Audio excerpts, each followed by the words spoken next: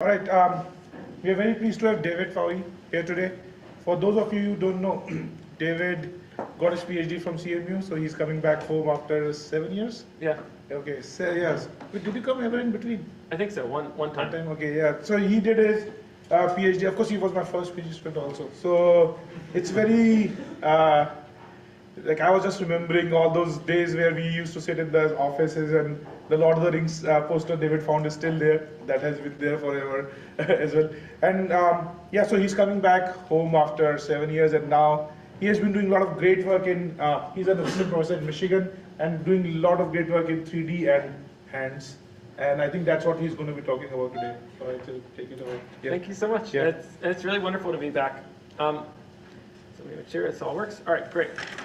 So, so I like to begin all my talks with a picture of a place you have never been to. So here is this nice, beautiful hotel, and actually, I don't mind. I'm going to just move this. So this thing, there we go, much better. All right. So this is a place you've never been to, and you probably will never go to this. And I've never been here as well. And so I'd like you to each imagine what you would do in this scene. There are lots of different opportunities. So let's take like 5 seconds. And just so that we're all on the same page, let's pick a particular action, and let's do, how would I go onto the balcony and close the door behind myself? And so you can imagine what you would do to go into the balcony. It looks very nice outside.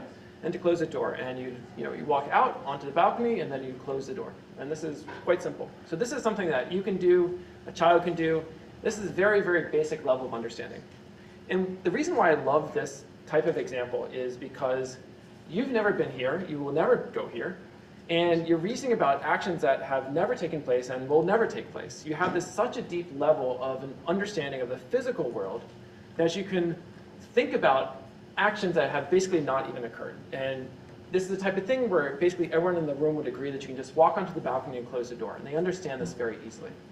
And this is something that you're able to get from a single picture. And so I've been very interested in this line of work of how do you develop this level of understanding of the world. And you can imagine there are lots of other things you can do. You can pick up this pillow, you can go walk into the bedroom behind over there, and you have this level of scene understanding that enables you to reason about a world, and you can recover this from an image.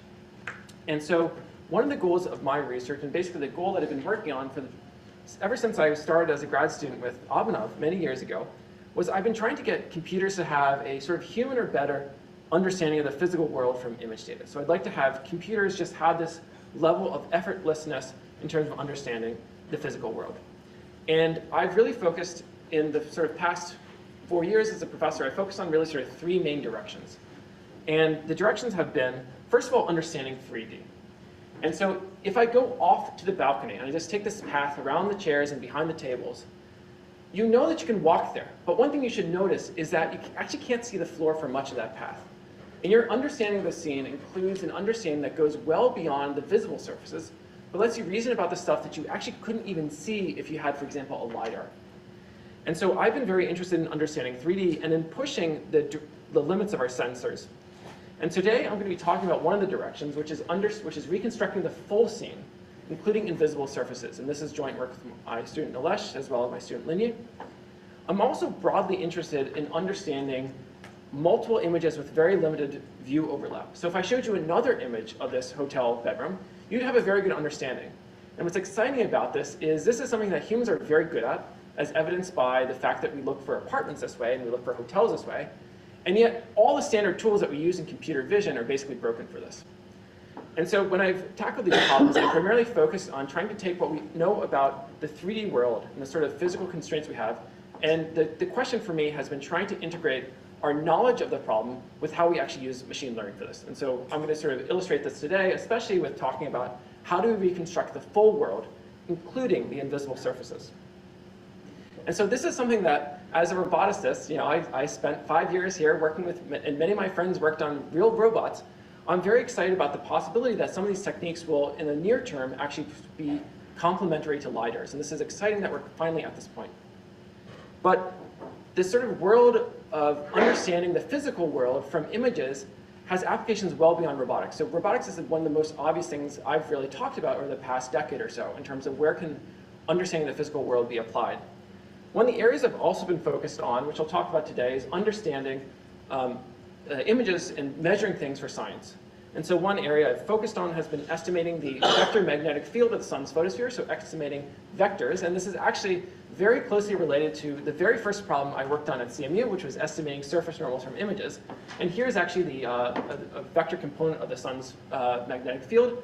And we're estimating this from images. And this is kind of exciting because techniques that we developed in the indoor world of 3D can actually be applied for basic sciences. Another thing I've been working on has been measuring bird specimens at scale and taking the idea of measurement and applying it to help other fields. And so actually, in collaboration with Z, who's here, who is working with me as an undergrad at Michigan, we've been developing techniques that let you scale up measurement techniques for biology and have let people tackle very exciting new challenges.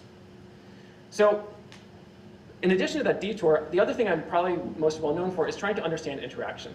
And if you look at this image, even if I can reconstruct the scene in 3D, that's not necessarily the most interesting thing.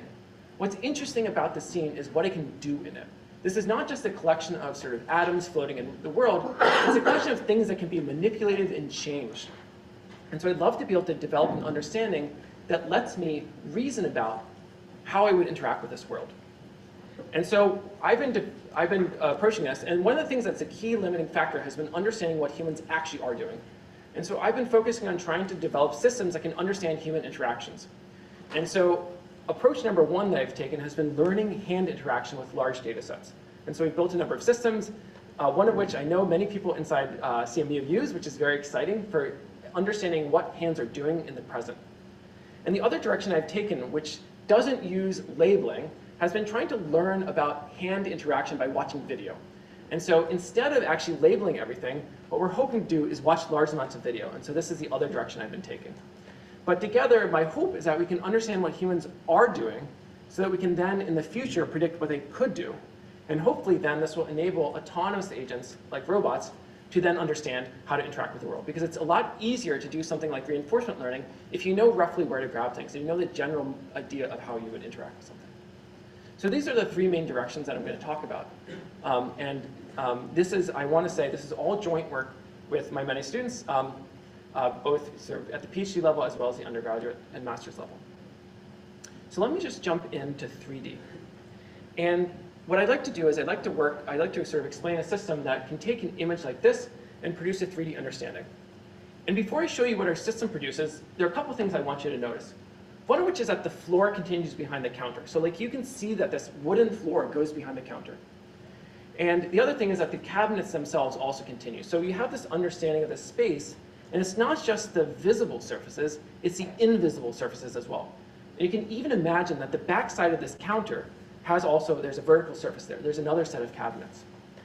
And so this is joint work with my students Nilesh and Linyi. And here is the output from our system. And so it's going to take a second. And so here it is. I'm going to let it rotate. And so it's going to be a little bit choppy because it's over Zoom. But here we go. And so you can see that it's able to produce a reconstruction of the 3D scene from this single image. And you can imagine that a system like this is complementary to LiDAR-based sensors and other sorts of physical sensors. Because essentially it can see parts of the scene that you and I both know are present, but which you actually physically can't see. And so you can infer it very nicely. And so I'd like to be able to produce this type of reconstruction. And so our goal is going to be to try to reconstruct the scene, including the invisible surfaces. And at test time, we're going to have a single, previously unseen RGB image. Now, of course, these days in computer vision, it's important to mention whether you've seen the image during training time or not. And here we haven't. We haven't seen any data from the house where we're testing. And at training time, what I'd like to be able to use is ordinary images plus either meshes that were scanned, so they were scanned by a human, or they were scanned by a robot, but they're not artist-created, watertight meshes that are perfect. These are actual scans. Or the other thing I'd like to be able to use is posed RGBD. So RGBD, so depth maps, where I know the relative pose between them. And the method we're going to try to use is implicit functions, which is the technique that people have been primarily using to scale up reconstruction. And so let me show what the method does. And the idea here, again, is you should remember we're trying to produce a reconstruction from an image. And the way that implicit functions work, if you haven't seen them before, is that you're going to have a predefined grid of points that you're going to estimate some sort of distance at. So I'm going to have some sort of point x, which is going to be in 3D.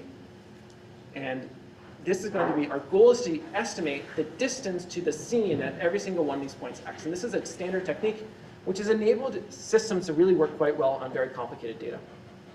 And what we're going to do is we're not going to just try to produce any arbitrary 3D reconstruction. We need to condition it on the image. And the way that we do this is that we're going to project the image, the point in 3D onto the image plane.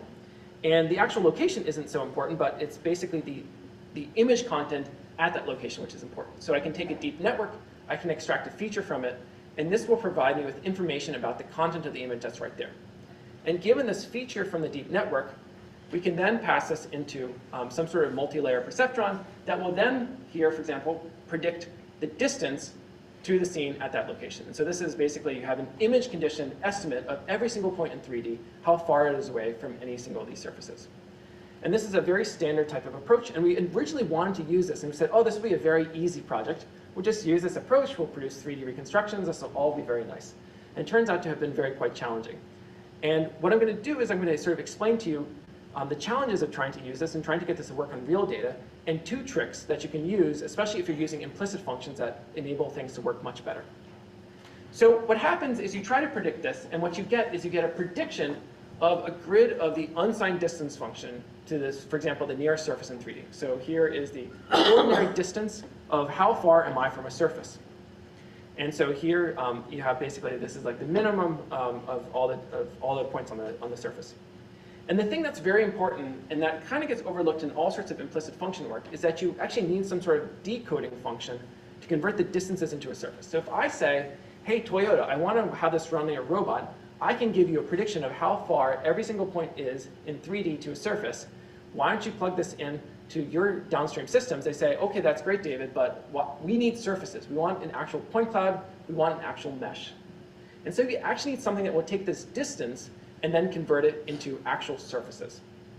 And so, for example, some things you can do is you can say, okay, everything that's within a threshold epsilon, that's a surface. Everything that's not within a threshold epsilon, that's not a surface. That's fine. You just take like what's called a sub-level set. So you take the values, you threshold things, and this should work. Now in practice, if you've played with anything in computer vision, as soon as someone says, oh, you just threshold it, you know that you're going to have a lot of trouble. Like thresholding, it doesn't necessarily work very well. Now, the reason why people typically don't encounter this when they work with sort of more pure and nice and artist-created assets is that you typically get to predict what's called a signed distance function. And so in a signed distance function, the distance is positive on the outside of objects and it's negative inside the objects. And what happens is that there are lots and lots of very well-defined, nice approaches for taking a signed distance function and creating a surface. And there are things like margin cubes, you can find zero crossings, this is all very nice, and this is in fact where the graphics community developed things like signed distance functions, because it's very easy to extract surfaces out of it. Now the big challenge ends up being that, actually if I have a consumer scan from like, for example, an iPhone, or for example, if I get like a Matterport scanner, what happens is you don't actually get meshes which have well-defined insides or outsides. Instead, what you get is you get basically just surfaces floating around in 3D. So if I just take out my iPhone and I scan things around, unless I'm extremely careful, like very, very, very, very, very careful, I'm not going to get something with a well-defined inside and outside. And you might look at this and you say, oh, come on, David, this is ridiculous. I see the bed. The bed has an inside, the bed has an outside. What's so hard about this? The important thing to remember is that this inside and outside is something that your brain sees, and it's not something which is geometrically defined. And the problem is if it's not watertight, there's not an inside and there's not an outside, so we can't actually use any sort of signed distance functions. So we're forced to use an unsigned distance function, and we sort of say, okay, let's try to train this. One of the big challenges is that we found that if you actually train the standard recipe that people use for stuff like pixel nerf, this just doesn't work. And there are 2 reasons why, and I'm going to show you these 2 things and how to overcome them. And hopefully this is useful if you do anything involving implicit functions. So what happens is, I'm trying to estimate for every single point in 3D some sort of distance to a surface. And so I say, okay, is this thing close to a surface in 3D in this world? And so I have this point, this red point, it's floating out in space. Yeah? I have a question on the previous slide. Yeah. So if you use Apple iPhone 14 Pro Max model, then like, you are saying that you cannot like watertight them by simple nearest neighbor interpolation, and the holes are bigger than that. Well, you can make them watertight, but it's not necessarily the watertight that you want. You're not going to necessarily get, if I scan, for example, my part of the podium, I can watertight this surface so that I can get this be watertight, but it won't automatically fill in the backside of this podium. So it'll never get the full, yeah. You'll never get the backside, and you'll never, for example, your houses, they might be technically watertight, but they won't necessarily complete in a way that makes sense. Yeah. Yeah, so okay, you're trying to estimate this point in 3D. And so what happens is that this point in 3D is actually not just a point, but it's going to be a ray in space. And so you have this camera, and you look at this point in 3D, and it goes out to the oven. And you say, okay, fine, I have to estimate the location, the distance for all to the scene for all the points along this ray. And you say, this is pretty easy. You know, just the ray connects to the oven. I just look at the oven's very easy. Great, very easy. What happens is if you look in, you zoom on a point of this ray, you can look at what is the nearest part of the scene? And the nearest part of the scene is going to define what the distance is to the scene. So for example, over here, next to this counter, the nearest part of the scene is also on this counter. And this is relatively easy. The counter is kind of close to the oven, so your network has to have some sort of finite receptive field. It has to look a little bit. But what happens is if I look at the entire scene, if I look over the entire ray, so for all the points that I have to make a prediction at, this covers all sorts of parts of the scene. It covers the counter in the front, it covers the oven, it covers the second counter. And if I project this back into 2D, what happens is that if I estimate the scene distance, I have to force every single pixel's feature to reason about large parts of the image. And this is not just some example that I cooked up to show in a talk. If you actually calculate how big the receptive field of the network has to be something like 1/3 of the image sort of on average. And so your network has to look at very, very large parts of the image and do a lot of complicated reasoning in order to estimate the distance to the nearest surface in 3D. And so our solution is you can basically forget about the entire scene, and you focus only on the intersections between the scene and the ray. And one of the things that's useful about projective geometry is that if I say, okay, I'm not worrying about the entire scene, I just focus on the intersection of the ray and the scene, that point, all the intersections by definition have to project to the same pixel, because this is the pixel that goes out from that ray this is the ray that goes through that pixel into 3D. And so by definition, everything has to project to the same pixel. And so your network doesn't have to work as hard. And so this is we call it a ray distance. If you do graphics, it's also known as a projected distance function. And if there's one thing you take from this bit of the talk, and you're doing stuff involving 3D, is that working with projected distances and predicting them substantially improves performance. And this is something that we find consistently in all of our models. So it doesn't solve all of our problems. So if I take another ray and it goes through the counter, let me just look at this in bird's eye view. So here we have the ray going through the counter. And just for the sake of argument, let's say that the yellow dot is at 3 meters and the red dot is at 4 meters. What I'm trying to do if I have a projected distance is I'm trying to predict the distance at every single point along this ray. And the idea here is that if the distance is small, this is probably where a surface is. And this is, in some sense, by doing a projected distance function, you reduce things to a 1D problem, which is a lot easier. And so what people would love to use in the computer vision community is you'd love to use the sign distance function, where basically it's negative on the inside, positive on the outside. And this makes things quite nice, but again, we can't get necessarily a watertight mesh, or at least an accurate watertight mesh. So we have to use an unsigned distance function. And what an unsigned distance function for this looks like is this W. Basically, it goes down to the intersection, and at the intersection it's 0, because this is a distance function. The distance to the intersection at the intersection is, by definition, 0. This is very obvious. And it goes up, and then it goes back down again. And so this is what the distance function should look like. And we tried to train a model to do this, and the model basically refused. The model did very, very poorly, and we got the model doing quite poorly. And we tried to figure out why is it doing this. What happens with deep network training is sometimes you can train the model and you can be expecting it to work very nicely, and for some reason it just refuses to work. And what's important, what I found for the geometric problems, is you have to ask, what are you actually asking it to do? And so let's look at this. The reason is if I have a single image, and I'm doing the single image 3D problem, typically we don't necessarily know exactly where the surfaces are. Maybe I think it's 3 meters, but it's really a distribution over the potential locations. And I can think about this as like, over the distance, over the sort of, if I zoom in on one intersection, there's a distribution. Maybe it's at 3 meters, maybe it's somewhere else. And conditioned on where the intersection is, I get a different distance function. So here, if the intersection is in fact at 3 meters, it looks like this W. if it's at 3.1 meters, what will happen is the distance function will shift over. And if it's actually at 2.85 meters, it will shift over to another thing. And what happens is that the network will have to optimize over the potential locations of the intersection. And the network, if it's trained with the mean squared error, will minimize, essentially, will produce the expected value. And so even if you have millions and millions and millions and millions and millions and millions of samples, the network will simply get a better and better estimate of the expected value. And so the network's behavior is sort of incentivized to produce the expected value. And this is true for the mean squared error. And we've also shown that it is basically true for also other similar regression loss functions. And the thing about these distance functions, you can actually compute what the expected value is. You can compute what should the network actually do if you train this network to optimality. And it turns out that there's some math. We figured out what these are, and they have a sort of closed form solution. The CDF is this thing. We're not going to go over this. Instead, what I'm going to do is I'm going to show you what they look like qualitatively. The expected distance function, essentially what the network should produce, looks like this. And it looks like this cursive W. It's curved. This doesn't at all look like a distance function. So why not? Well, first of all, if I look at the intersection where it should actually be 0, it's actually not 0. In fact, you can calculate it out to be approximately this like sigma over the square root, or sigma times the square root of 2 over pi. And the derivatives themselves aren't actually plus or minus 1. So this is not a distance function anymore. And so in some sense, your network is incentivized to produce something that's totally wrong. And what happens is that if I change the if I change my certainty about the intersection location, the shape changes.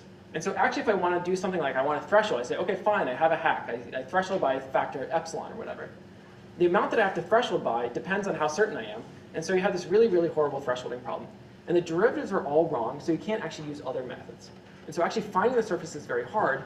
And what we encountered was basically when we tried to train networks to do this, we'd have a very blobby or weird surface where stuff, basically everything would look wrong. Now, why don't people actually know about this? So why am I talking about this? Well, people typically use a sign distance function. And what happens is if the uncertainty changes about your location, the sign distance function's expectation is actually it's sort of also messed up. But what happens is the places where it gets distorted are far away from the intersection. So if I'm actually trying to find a surface, I never ever see this. And it's only if I'm trying to find, for example, the sign distance function in the middle, and I'm trying to estimate that, do I see issues. And I've actually talked to people who do things like find medial axes, and they run into this problem. And that this is this also causes them issues. So what's the solution? Well, we'd like to have something which works. And the solution that we've done is we've given up on predicting distance functions. So instead of producing distance functions, what we're going to do is we're going to produce distance-like functions. They're not quite distance functions, and I know if I say it's a distance function, the geometry people will come and get me, and they'll say it's not this. So it's not a distance function, it's a distance-like function. So what you do is you find the direction to the nearest intersection. So you carve up the space. Are you before the nearest intersection, or are you afterwards? So the red one is before, the blue one is afterwards. And you make the distance positive or negative depending on where you are in the space. So in the red part, we make it positive, in the blue part, we make it negative. And then you say, okay, fine, we're not going to have a distance function, we're just going to cut it, we can sort of cut this over, and flip it over, and we get something which looks like this. Essentially, it's positive before, negative after. And this is a very, very minor change, but it's motivated by what we're actually asking the network to do. And it's positive and negative like the sign distance function, but there's no inside or outside. The inside and outside, the sort of the positive and negative components, is defined by the camera's location as opposed to something about the scene. So if you have a non-watertight mesh, if you have something which is poorly behaved, you don't need the inside and outside to define things. And what happens is that if I'm uncertain, I can look at the expected distance function, and what will happen is that it will be distorted, but the distortion is in between the intersections. There's no distortion at the location of the intersection. There's some stuff in between, which is all screwed up. But we don't care about this because we're not trying to find the surfaces. So we can modify what we predict in order to produce better surfaces. And this is sort of what we are going to do. We're going to have this directed ray distance function.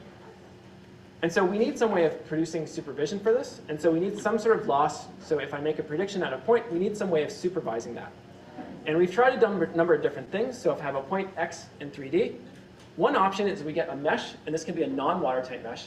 And we calculate what the directed ray distance function is using the mesh, and we just train a regression network.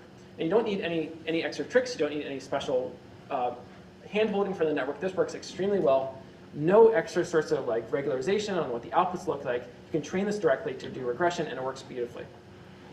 The other thing we've been able to do is you can actually take posed RGBD images. And the idea here is if I see this point X in another view, this might provide constraints about what the distance function could be. And the idea is that we're going to take what we call an auxiliary image, and we have the RGB and we have the depth. And what I can do is if I zoom in on X, this point in 3D, I can look at parts of the scene that I can see are free space in another view. And this tells me a lot of information about what the distance function can be. And what we do is we have a loss recipe which basically looks like some parts of the scene we can see are free space because we can see them from another view. We know that the distance at the location X in 3D, we know that its distance is that this tells us about where the nearest intersection is. And so what we can do is we can say, okay, if some parts of the space can't have an intersection and some parts can't actually have a surface, we can say some distance functions are basically impossible. And we can do this due to the fact that we're doing this along a single one-dimensional subspace. And so we can train networks using this. And so what you can do is now you can train using, for example, robot data, where you have a robot that goes around, and so long as you can have OK odometry, and you don't need to have a globally consistent view, you can actually get posed RGBD images, and you can learn to predict single image, full 3D, including the invisible surfaces. And so in conclusion, essentially what the recipe for producing the 3D that I showed you at the very beginning looks like.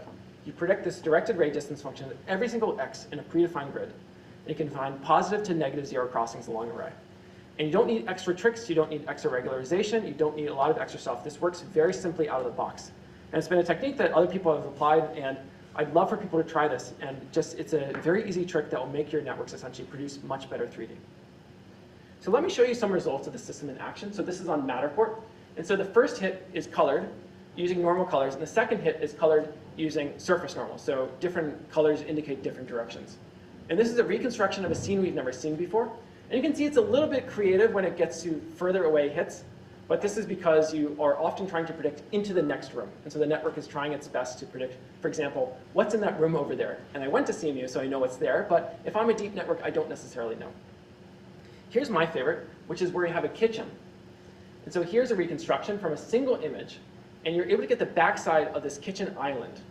And it's able to recognize that because you can see essentially where the island ends. And this is, again, this is from a place it's never been to. This is not fine-tuning on the scene. And so just to show you, for comparison, I'm going to show you on the top is the image, the right is the ground truth, bottom right is our method, DRDF, and bottom left is the unsigned distance function, the sort of standard recipe people have used. And let me just rotate this out. And what you're going to see is that essentially, you can see that the bottom left, the unsigned distance function, is basically a mess. And here, it's going to finish on this. And you can see that the unsigned distance function is basically totally junk. And so basically, by doing two very small things, keeping the network identical, just simply doing a projected distance, so doing it on 1D, and second thing, predicting our directed ray distance function, you can produce much, much cleaner outputs. And there's no extra architectural tweaking, there's no extra stuff. This is deliberately extremely simple. And it works quite effectively. Quantitatively, yeah? So what you're trying to do is basically given a point directly predict the distance, multi-hit distance to the surface. Yeah. And what pixel would do is that they'll sample. So you are trying to directly compute the integral and instead of the sampling and doing it. It seems like providing more consistency in 3D space, right? Because you are checking all those points. So this is up, but if this is not up, but maybe the next point number is up, right? So what makes it work better than PixelNerf? Yeah, so we haven't directly compared with PixelNerf in this particular paper. We've compared in other papers. What I think works here is that you have the distance here is a very powerful signal because what you're doing is, in a PixelNerf thing, you're predicting this occupancy probability.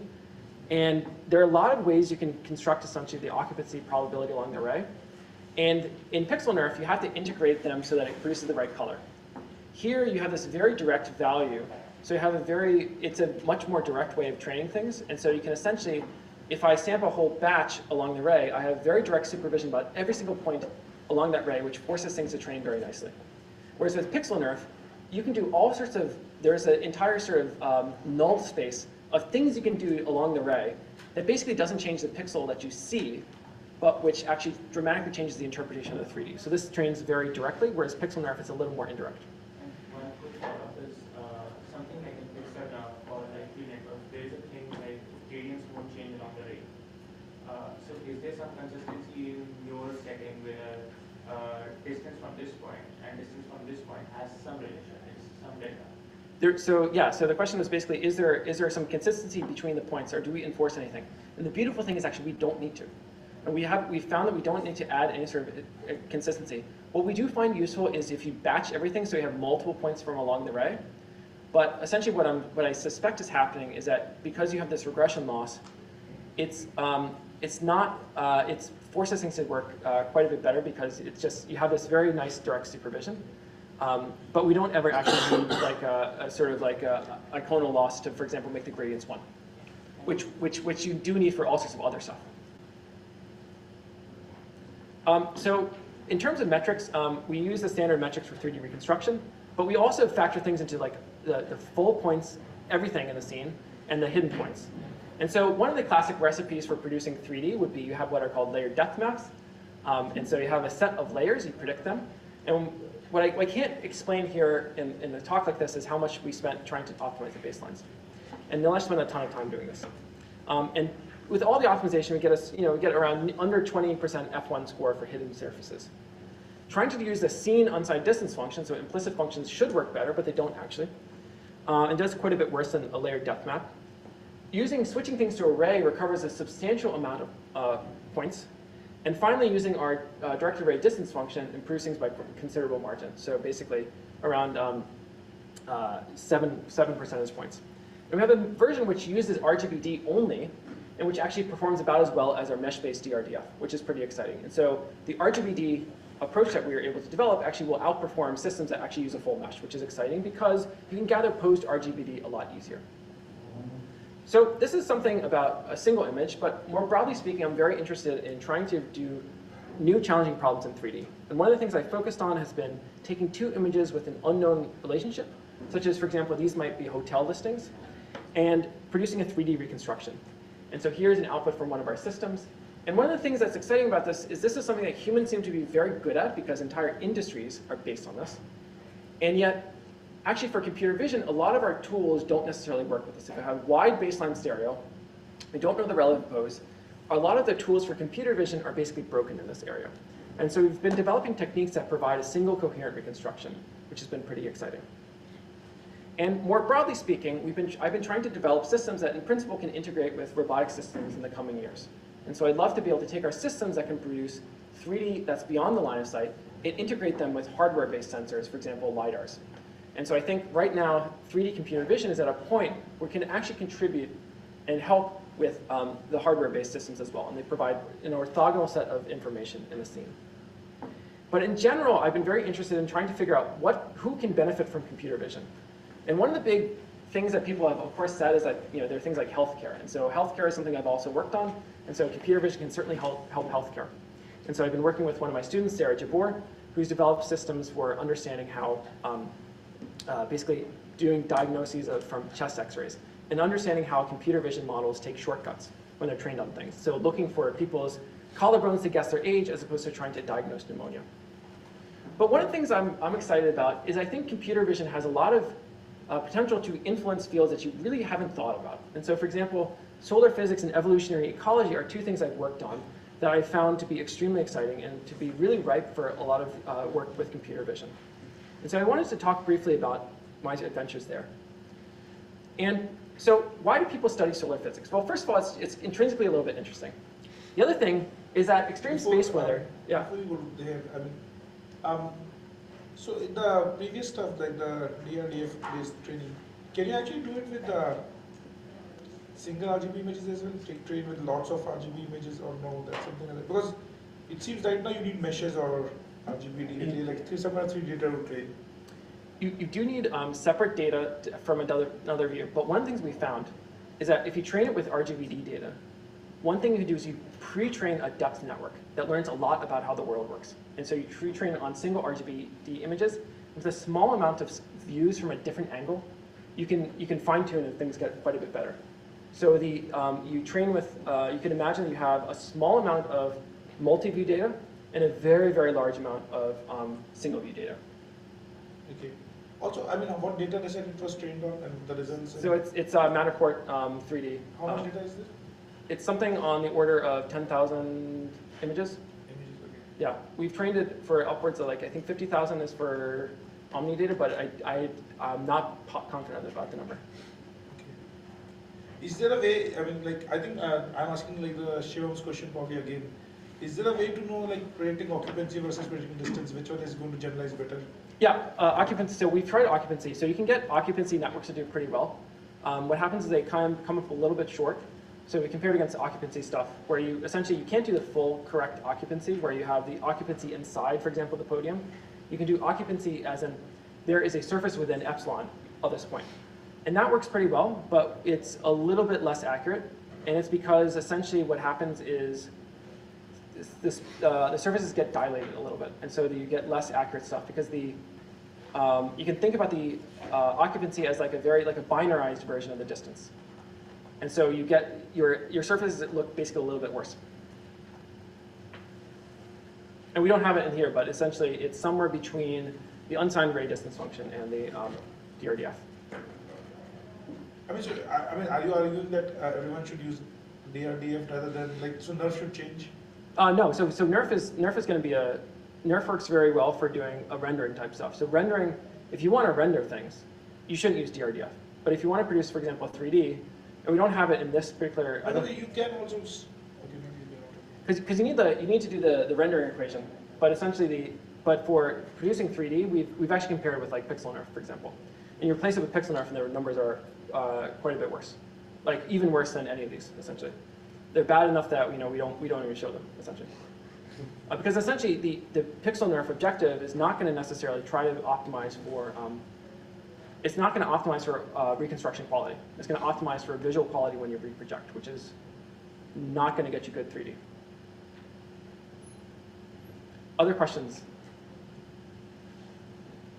Yeah? So you are saying you need measure arbitrary, like similar to the question. What if you have multi-view single image data? Can you not do differential rendering and then?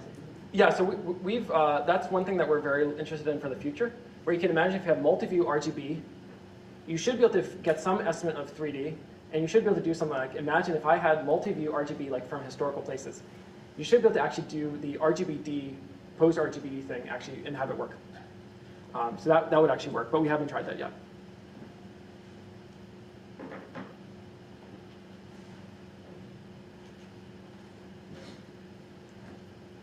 Cool, okay. Can't you not create a rendering version of it? I'm just trying to... I mean, I think what I understood, maybe I understood it wrong, but you said that you cannot use it like NERF style because you cannot render with it, right?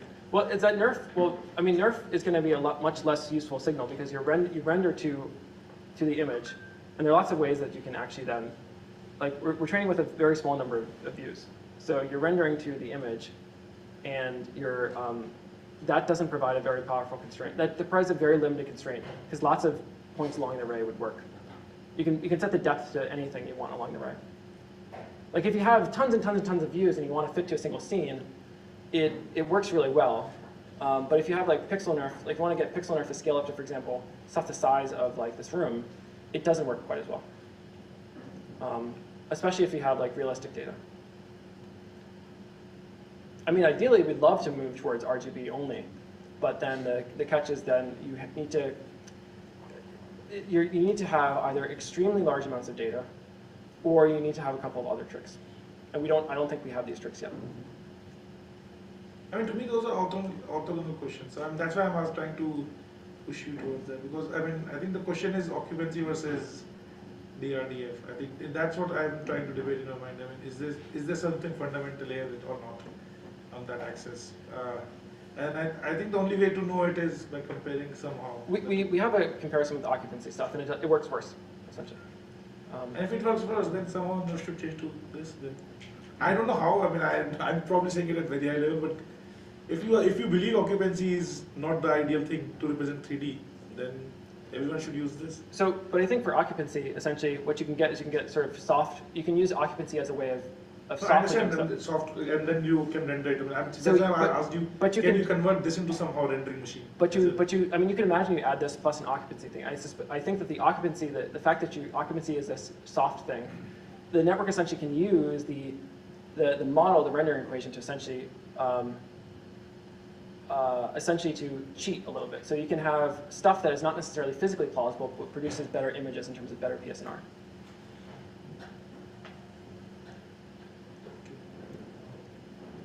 Okay, so one of the other, let's see, does anyone have any guess about what the other national level threat is? Like there's one other thing which might, something that can shut down a nation. Asteroid. Asteroid, that's a good one. It's a little bit more down to earth. It's something we've all seen recently. Solar flare? So solar flare would be one of these examples. It's something that may have shut things down for a little bit recently. It's actually pandemic. And so in terms of like the sort of damage to like the economy, extreme solar weather is considered to be basically on par with the pandemic. And so what people do is they monitor the sun's magnetic field, because essentially the magnetic field is what produces the extreme solar weather. And they also produce, for example, the angle of that magnetic field, because you need to understand the configuration in order to estimate properties. And so basically the estimates of the magnetic field are used as basically a foundation for a lot of the space weather pipeline. And so things for like boundary conditions, so you have a large differential equation model, or you use this for generating features. And the way that people get this is you basically are going to, you have light that comes from the sun, and you disentangle what's called the Zeeman effect from other factors. And what happens in the Zeeman effect is you have light, and this is a spectral line from an ion, and when you have a magnetic field, so the magnetic field goes up to 3,000 Gauss, the line splits into multiple lines. And so if you can measure light in different wavelengths, you can basically see how strong a magnetic field is. And so you happen to know certain types of spectral lines happen on the sun. And you can say, okay, we're going to measure the magnetic field this way. The thing that makes this complicated is the sun actually moves, and what happens as it moves, it shifts over the magnetic field, the spectral lines. So lines get shifted over, and so you actually have to sort of account for this as well. And there's lots and lots of other details. There's like stuff like polarization. There are things like calibration that get involved, and this is very, very painful. But what happens is people build these instruments and they put them up in the sky, and you have estimates of what's called the Stokes vector, so the polarization of the light. And they produce magnetograms by a process where you invert the physical model. So you have a physical model of how magnetic fields transform light, and you solve for the best physical explanation that explains the light you can see. And so the problem is that this is extremely slow. So you have to solve an optimization problem for every single 4096 by 4096 pixel. And what we did is we built systems that can do like a learning-based inversion, which is 100 times faster, and it's accurate, produces uncertainties. And there are lots of details in order to get this to work on solar physics data. There are lots of things that work in internet data that don't work here. But in the interest of time, I'm going to skip that. But the interesting thing is that often there are multiple instruments in the sky, and they often have different capabilities. So for example, one of them will have a full disk picture, and will take pictures with essentially a global shutter, and it does it very fast. But what happens is because it takes a full disk picture, it doesn't have very good sampling of the wavelengths.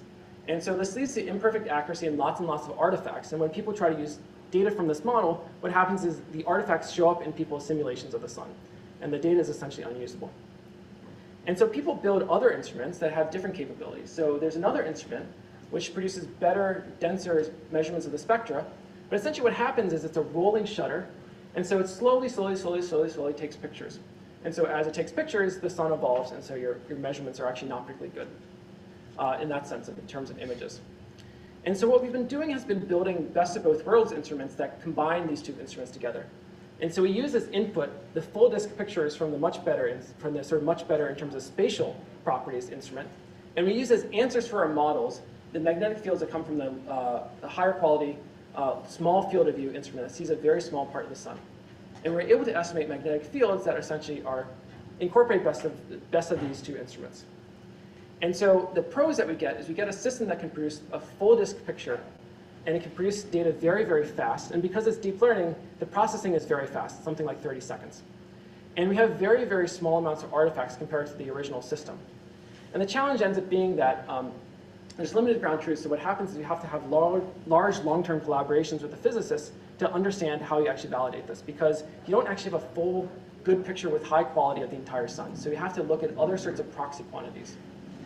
And so here's a sun, and I'm going to show you some outputs from the system just to give you a sense. This thing over here is a sunspot, so if I looked at it in the visible light, this would essentially be dark. It's a dark and much cooler region of the sun, and it's an area where there's strong amounts of magnetic field. And here's an output from our system. And so this is, the top left is the field strength, and the bottom, the other three in purple-orange, are the three vector components. And so what we're doing actually is we're estimating the vector field, so the orientation and the size of the vector field. And what's happening is you have these, in many of these places, you have a very complex configurations. Here right now, there's actually a sunspot, so it's basically a sphere in terms of the vector configuration. And people track these, and they use them in order to monitor, basically, is there going to be a flare in the next, say, 48 hours? And the system is able to process 2 months of data in something like a day, and actually rerunning the entire mission's data, which sort of took 12 years of compute time for the mission to do. We could do this essentially for something like, I've done the math, something like $50,000 on like AWS. And so you can do this extremely quickly. And so if you want to redo things, it's in comparison, essentially we can do this much, much faster and much more cheaply. And the system essentially produces good enough data that, excitingly, people are actually trying to take our data and distribute it as a science data product for people to use, essentially because of using the better instrument for the answers, we fixed a lot of artifacts. And so people now want to use this as basically data for doing science. One of the things that's also exciting has been, in the process, we've done things like, for example, fix the calibration. And so using camera calibration techniques, we actually have been able to fix calibration issues in one of the mission's telescopes, which has been kind of exciting, where it's been up there for over 12 years, and there's still a bug that's been floating around, and we were able to fix it. So the other thing I've been interested in has been trying to measure things in ecology. And so here, if you're a biology grad student, you often have to measure things. And this takes a very long time. So measuring all of this bird bones for this ruby-crowned tanager would take a sort of technician 15 to 30 minutes. And so what people want to do is when they want to study how our birds respond to climate change, it takes a very long time. So people actually never get large-scale data. So they're talking about hundreds or maybe 1,000 samples. And so Z and Gemetchu developed a system which basically we have a camera which is mounted, and we have a very nicely built setup so we can actually measure linear measurements like the length of a bone just by taking photos and doing something like mask RCNN. And we built a system where we can take pictures of these bird bones, and they all kind of look the same to most people until we start really looking at them in detail. And what we can do is we can detect which ones they are, and we can segment them very accurately. And by the fact that they're on a flat, essentially, thing, we can measure them very effectively. And so here's what essentially a trained lab tech could do in a day if they worked very, very fast. And this is under an hour for our system. And if you zoom out further, you can essentially get what a trained lab tech can do in 2 weeks, which would take something like an afternoon for our system. And so what's exciting is you can now actually look at large amounts of data very, very easily. And you can, this will enable our collaborators to test hypotheses about biology that people have classically thought but actually haven't been able to study. They have these hypotheses, but they test it on like hundreds or thousands of specimens. And we're able to scale up to sort of tens of thousands and hopefully soon hundreds of thousands of specimens to let people actually study things. And it's been very exciting. This is just basically a tenth of the data that they're able to process. So it's been very exciting to be able to do this sort of stuff. So I want to, in the last bit, just briefly talk a little bit about some of the work in terms of understanding interaction. And so I showed you this example of the refrigerator and the kitchen. And I talked about how we can reconstruct the world as it is. But I'm also excited about reconstructing the world as it could be. So if I look at this, the interesting thing about this is the things I can do. I can open these, I can pull these, I can act on this world. And I've been very interested in this, again, since I started at CMU. And one of the things I've been interested in doing is learning about how the world works by observing people manipulating it. And so if you actually look at developmental psych literature, babies spend an enormous amount of time watching other people manipulate objects. And this is how babies are so good at manipulation. They spend something like, I saw a paper recently that claimed that they spend something like 80% of their time when they're watching other people, they're watching them manipulate stuff. And there's like a built-in curriculum in development that enables them to understand how the world works. And we've been building systems that can understand articulation in 3D, and we can take the 3D we develop and bring it to internet videos. But the thing that's very important, and that I've been sort of struggling with as a researcher in this area, has been that the hands that people use to manipulate are key to how do they interact with stuff. And we typically have very bad models for understanding hands. And there are people who develop stuff in the lab that doesn't necessarily deploy onto real robot data or on internet videos because it's too hard. And so we've been developing systems that basically provide basic hand information that just works. And this is joint work with my student Dan. I was with Jiaji, who is here, and Michelle, who's at Cornell now. And we provide information like, for example, left versus right hand, which lets you reconstruct things, the box people are interacting with, and the association between the hands and the box. And so we've been taking this and scaling it up. We have systems like Visor, which is for the Epic Kitchens dataset, where we have very high quality masks. And one approach we've been taking has been just simply scaling up annotation and providing better and better estimates of what hands are doing and how they're interacting with the world in segments. And so we try to scale things up by segmentation and by annotation. And this, in the immediate term, is a great solution. And I know it's been exciting that people here have been using our systems to provide essentially understanding of human demonstrations. And so that's one approach. But of course, we can't label everything in the world. What we'd love to be able to do is watch videos and watch people interact with things. And so if I watch people interact with the world and build IKEA together and stir chicken and take knife and insert coffee holder and all sorts of other things, I should be able to learn how hands interact with the world. And so what we've been focusing on is what people are holding. And so the problem we're going to tackle is we have an image and we have a query point, and which we assume is on a hand. We want to get a segment of the hands in the handheld object. So here we put a query point on Wertheimer's hand, and we get a segment of the hand and a segment of the object that the person is holding. And here we put it on his other hand, and we get the hand, and hopefully we get the segment. And so this is what we'd hope to get.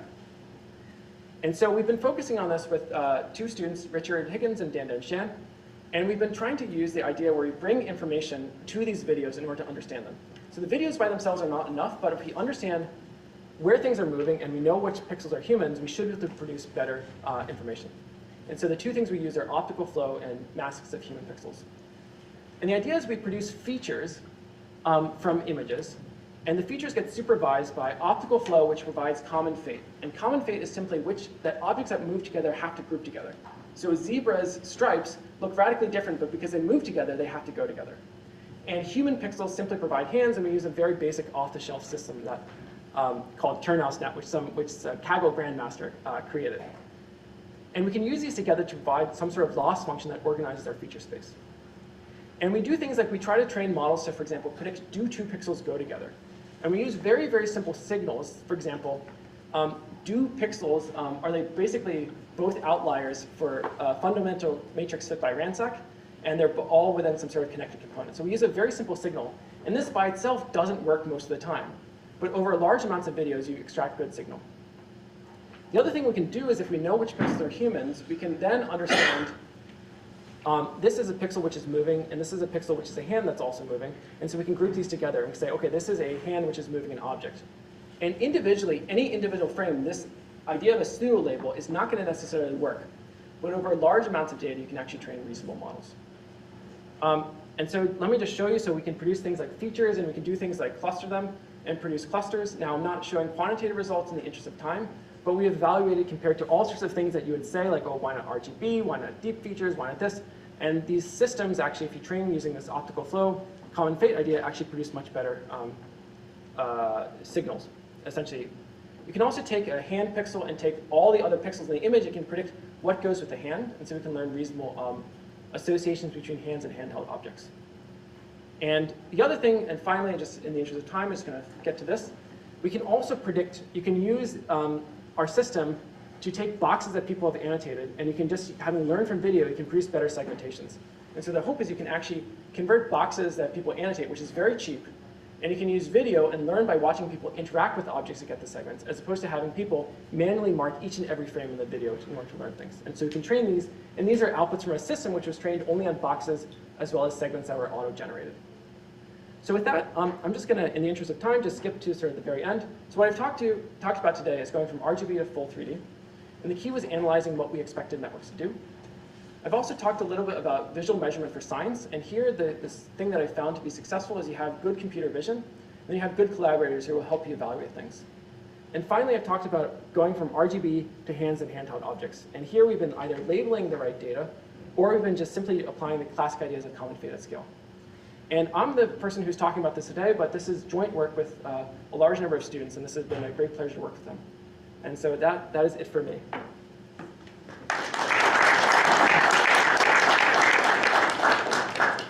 We can take a couple more questions. So in the common fate paper that you touched upon at the end, was there the learning specific to hands, or it was just video specific learning that at inference you would spit out pixels associated with the hand? Yeah, so we've tried both. So what happens is you can get, if you just pretend, if you don't pretend, or if you pretend that people don't exist and you just don't assume that, you can get actually reasonably good training this way, which is very surprising to us, where you basically have a very, very silly grouping signal, and you have a very, you just train over large amounts of data, and this suggests that optical flow has gotten substantially better over the years. But what you can't necessarily do, unless you have the people, what you can't do is you can't do the association. And the association is hopefully what we hope will let people do things like understand if I pick something up, what goes in my hand. So, but the method itself was very simple, and it actually ended up working quite well, even on sort of data sets where people had very, very complicated sort of 4-page methods with a lot of inspiration from psychology, and just this very simple, just train, does it, is it an outlier, actually worked quite well. Can you explain the last part again on the last time? Can you say something about don't annotate every box, sorry, every object? Yeah. So basically what happens is you can get segments out of our system by just doing something like DB scan. And you can actually, using the features, you can actually take a box and essentially run something a process very similar to GrabCut, and you can get much better, you can get very good boundaries for objects, and you can actually convert boxes, and so you could annotate a bunch of boxes in the image, and automatically convert those boxes into segments. So the process of getting the annotations for a large segmentation data set, the main challenge is actually the segments, because that's where you have to spend the most money. But the boxes themselves provide a very powerful bit of information. And then just by watching people manipulate, you actually understand what objects actually exist in the data set. So this might not work on maybe Davis, but it works actually quite well in something like Epic Kitchens. The argument here is that you just label boxes, get Yep. segments for free. Yeah, you get segments for free. Supervised segmentation kind of. Exactly. Yeah, so you can. Do you need segments? So do we need segments? So segments are very useful for doing stuff like reconstruction. Like if you have, like if I'm manipulating an object, I want to know which pixels actually belong to the object or not. Okay. Just for my knowledge, you said rolling shutters, global shutter was better than rolling shutter, and I had, for a long time, I always thought rolling shutters always good, high dynamics in just fast. Just for my knowledge. Yeah. So rolling shutter it's a great trade-off. You get some things out of it. But the problem with the rolling shutter, especially one that takes a very long time, is that you never get a coherent picture of something. So it'd be like taking a rolling shutter of people walking. You never capture everybody all at the same time. But for satellite imagery, that's not the issue, it's not far high dynamics. So what happens with satellite stuff, in this particular case with the sun, the sun actually moves, and so it moves fast enough. I thought the sun was very slow and boring, but it actually moves fast enough so that as you take the photo, it's essentially like trying to take a photo of an Olympic sprinter, and you get a photo and you can take a photo every now and then, but you never get a photo of anyone actually in one particular pose. And so you actually can't use the data for a lot of stuff because you never have a single coherent photo. Yeah? Okay, I'll ask her a question as well. So this last part, I mean, like you started with this amazing story that, okay, you want to understand image, you want to open the door and open the drawers and so on. And I thought, oh, we are going to get there. But this last part, this egocentric stuff, to me, I mean, I have been wondering a lot, and I'm asking you from your experience, is egocentric data useful at all? Because you did not transfer it ever to the first image that you were actually showing. Yeah. And you have been, like, I think 6 or 7 years you've been playing with 100 Days of Hands. Is it worth it for anything, or, I mean, like, because nothing is transferred anywhere except in its own data set. Yeah. So one certainly we do transfer from different hand data sets, and that does seem to work pretty well. The hand stuff does seem to transfer. But in terms of going to like, okay, I mean, will it work on a third-person data, the hand data, and detector will work? Oh, okay, going from egocentric to third person. Okay, some things will work, some things won't. Like definitely left versus right doesn't work. Objects have a lot of trouble. But with egocentric, the reason why egocentric is exciting, why I'm still interested in egocentric, why I've actually switched over, is I used to talk a lot about third-person data, and I'd say, oh, we're going to watch people open things, and we're going to understand how the world works. And I think that's very important to notice about when people open things. If I go and open the door, unless I'm a grad student trapped in someone's research experiment, I will never open the door like this. I will never let you see me open the door. If I actually interact with objects from a third-person view, I will always interact with the object like this, so you can never actually see the interaction. If you watch lots of YouTube videos of people doing stuff, it tends to show that. So I think egocentric, certainly there has been a, there is still a while to go to actually transfer this to other things, but I think third person is not going to necessarily work. No, I think there are two things here. So I agree egocentric is a good training source because you can see the things happening. But we are thinking of building an agent. Like let's say a robot who sees other people do things. But I will still see it from third person because I'm a robot. I'm not on you. Yeah. And so my question is actually, from perspective of egocentric, good training data. I understand because you can see the objects in hand and so on much better. It's close to you anyhow, so it will be better. But again, if it doesn't transfer, what's the use? So I think that does. I think it will transfer. I think it's. But there's no evidence of anything like that. Sure, I think we're only 6 years. You should have done it. No. I've only started doing egocentric. I only started doing egocentric in 2020, so 2 years. So Okay. I'll come back in 2 years. 100 days of hands is not egocentric. No, that's third person. Okay. It has some egocentric and some third person. Okay. So, but what we do have lined So up. before you come next time, you should have it. We do have something which is very close. Very close. It's tantalizing Fine. with us. All right, so we have a promise. Oh, great. All right, okay. On That video, will too. end the talk. Let's thank David again.